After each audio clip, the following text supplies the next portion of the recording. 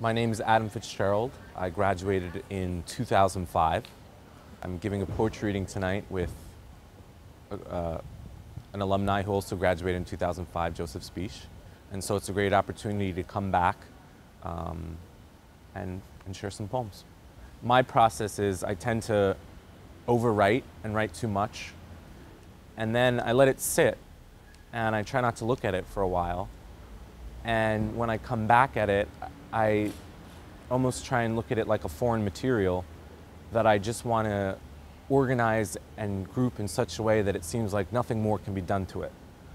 And when it feels pleasing rather than frustrating, I try to let the paint dry. One of the poems I'm going to read tonight is called The Relay Station. It's one of the earliest poems that I've written that I chose to include in my first book, The Late Parade.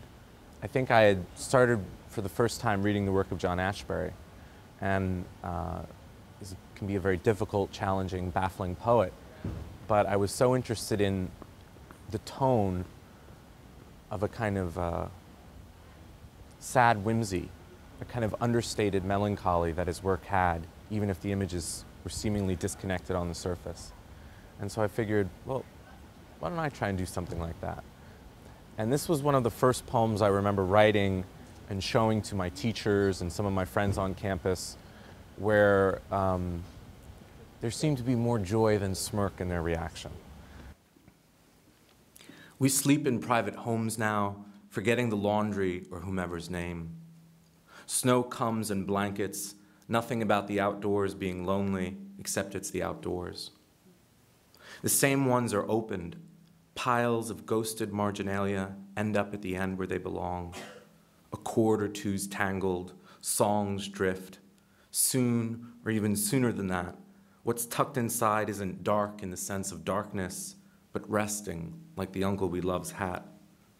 Wide tracks of things we've thought about cool into a freeze, waiting to be tracked down one day until a lone key is minted. I or someone else hums, tissues are collected, dust settles.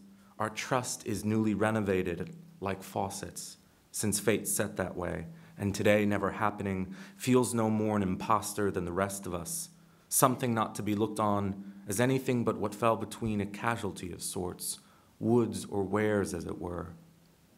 News comes, furniture plays furniture.